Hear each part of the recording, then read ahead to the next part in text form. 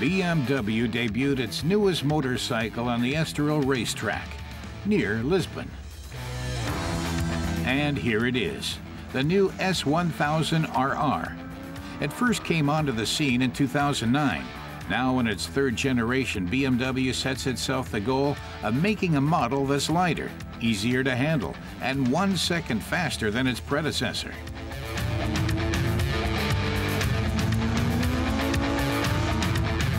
The racetrack is the best place to let us fully test the bike and push it to its limits.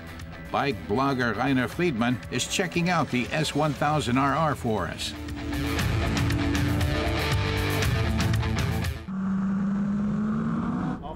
Trying it for the first time, he said the fit was perfect, even for someone his size. Such small racing bikes can be an issue, but he fits on this one great. The first time around was really exciting. He first had to check out the course, but everything went very smoothly. It was really comfortable. With the road tires, everything was fine. The traction control keeps everything in check. You could even make mistakes without a problem. Even braking late on a curve, the ABS took care of everything.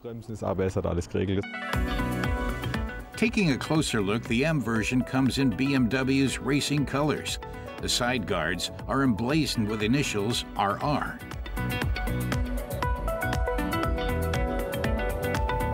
With rims made of carbon, the S1000RR is even lighter. And of course, there's an M sports seat.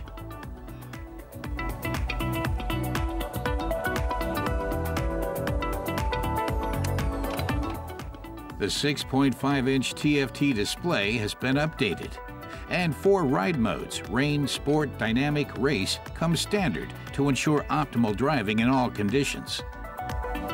But it's the redesigned motor that's the true game changer. Our motor expert tells us the new BMW S1000RR engine is 4 kilograms lighter and incorporates BMW's shift cam technology for the first time. Shift cam allows for a 2-in-1 concept, a torque-focused engine for the road and a very powerful engine for the racetrack. Shift cam is comprised of 2 actuators and a shaft with 2 sliding segments. Depending on the revs, you drive either on horsepower or torque cam.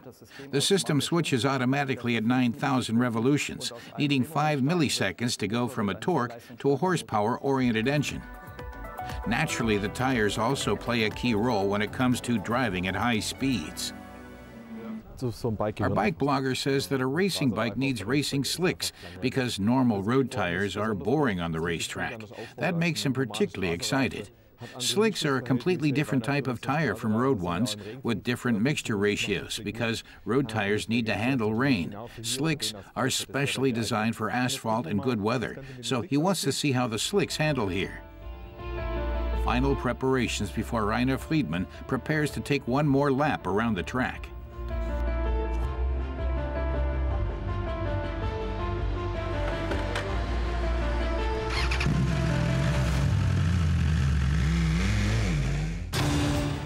The bike's performance clocks in at 152 kilowatts. It's lighter than its predecessor, between 9 and 12.5 kilograms lighter, depending on the model. Standard features include ABS Pro and dynamic traction control, ensuring safer braking while leaning into corners.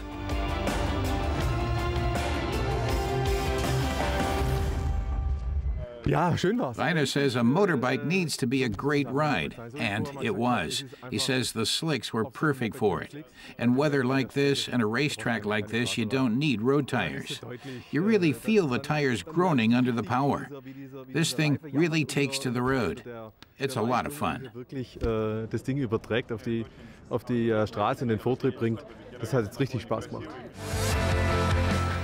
The S1000RR clearly performs well, whether in everyday use, winding country roads, or the racetrack in high-performance mode. And in Germany, purchasing one will cost you less than 20,000 euros.